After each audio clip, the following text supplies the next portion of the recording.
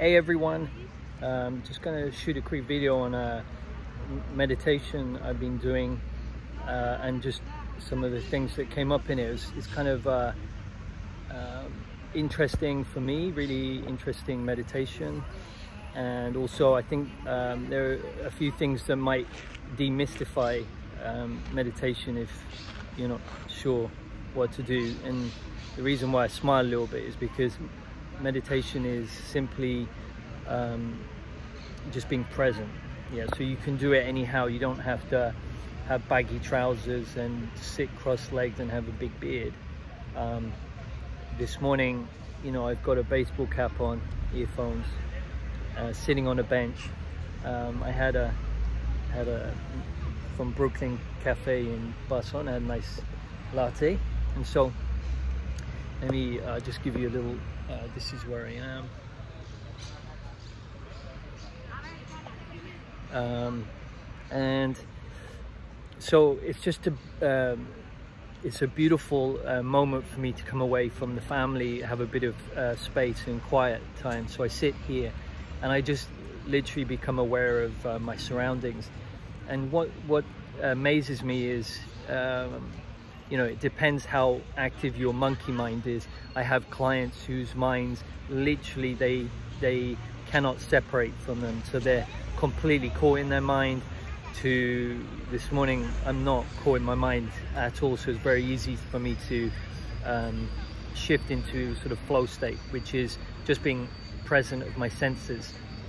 What was fascinating is when you get into that moment of being fully present and you start to become aware of your surroundings, etc., it just becomes very, like, everything slows down. You become very calm. It's very peaceful. There's no mind. It's absolutely beautiful. So that for me is coming back to myself, the true me. And some of the things I picked up on this morning, which I found my awareness was aware of them, was, so I have this scene in front of me and there's people moving and there's dogs playing and there's trees and everything. And so what I realize is, as I look at it, how much I'm not picking up with my senses. So I kind of shift between my senses, and so I started off with my vision, and I was like, oh look, there's a tree right in front of me.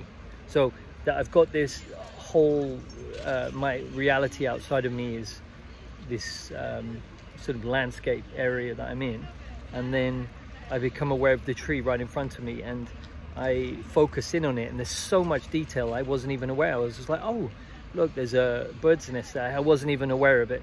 So the more you look at something, the more you go into it, there's more detail, there's more information. And that goes for your senses, but also with your mind. So as you know, like for instance, I had a client recently who, in his mind, he's really honed in on radiation, and it's really making him not peaceful. He's worried about radiation the whole time. So that inside of him, in his internal reality, where most people spend their time, he's drilling down into one particular thing out of infinite things that he could drill down in.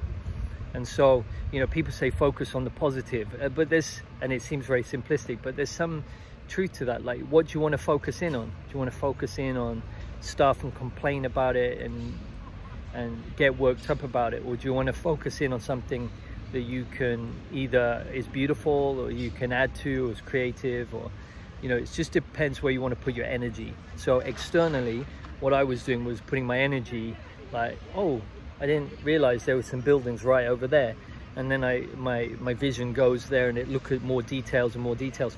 Or if I had I have a certain limit to my vision, so when I look at the leaves, I can't go deeper and deeper, but I know if I went in with a microscope, there would be more and more detail, more and more information, infinite. It just keeps going down into it. And so I took away from the meditation how whatever I focus in on, there's more and more to learn about it. It's almost infinite. Same with if I'm, say, in my business and I go, oh, I'm going to look at marketing, and it's just like infinite. You know, So you want to be careful what you go down. Like I just outsource anything that's not interesting to me, and I go focus in on my particular skill set is, you know, helping others resolve pain and discomfort in their lives, either from a physical issue or non-physical. And so that's where I focus my time, and getting really good at that. And selfishly, it's for myself as well, to improve my life, but I've moved further away from that and more into helping others, because I'm in a, you know, I've done a lot of work on myself, so I'm pretty solid foundation. And the other thing that I found interesting is, just wait for that. Yeah, the other thing I found interesting was there were dogs that came over and they're playing. I don't know if you can see them. In fact, that little one is who I'm going to talk about. So there are all these dogs and they bring their own personalities. There's not too much mind there, but you got the little one who's really quick and sharp, and the bigger one who's got longer strides and can catch that little one in a straight line, but the dog just keeps changing directions, which is what it's really good at, probably for chasing rats and things.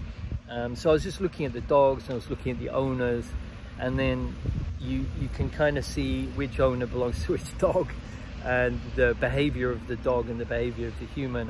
You know, if I want to put my energy in looking into that, I've spent decades looking at people and analyzing them. I don't really do it too much anymore. I do that for a living. So, but I was honing in on the dogs more. And there's this little Staffordshire Bull Terrier that came, and it was immediately bullied. And it was a really sweet dog. It was going up to everyone and licking them, and you know, wanted everyone to like it. I was like, oh, that's a sweet dog, that's a sweet dog. And the bigger dogs were kind of knocking it over, and it was immediately submissive. And then another dog came that was smaller than that dog and was more, what's the word? Beta dog, you know, like not so dominant. And that turned really nasty on it.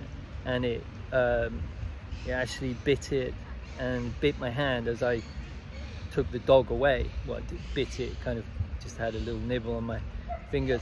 And it just, again, it's funny how sometimes the nicest people, the most extreme niceness, is usually, you need to be watching out for the opposite. So no such thing as a nice guy. The nicest guys. I remember this guy once in the football world, an agent, and he called himself the nice guy. And he turned out to be not so nice. So, you know, whenever anyone's too jammed up on one aspect, they usually got the opposite in their shadow that is just waiting to come out. But I'm just talking about dogs, but probably the owner has got something to do with that. She's running around screaming after the dog. Yeah, so the meditation is fundamentally just becoming aware, and everything slows down. Your senses become more heightened. You can feel the change in the pressure around you. Most people are too busy to even notice, oh look, there's a huge nest up in that tree. And then you look at it further, there's a whole ecosystem around that tree. Oh, and then I look up at the sky and there's birds everywhere, and swallows flying. It's going to rain, so there's probably, when they fly high, it means something because they're really high up. So in doing that, it's a beautiful experience. And if you are too busy externally, trapped by either your mind thinking, you know, it's usually traps your mind. You're not aware of your environment. Things just fly by, and you go, where's my day gone? I'm not fulfilled.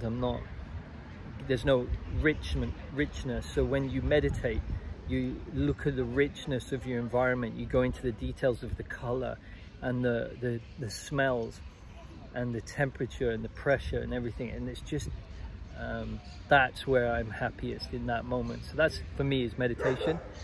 I also think that over time, this is my theory, if you're constantly caught in your mind, your eyes no longer see your environment, so they become wasted.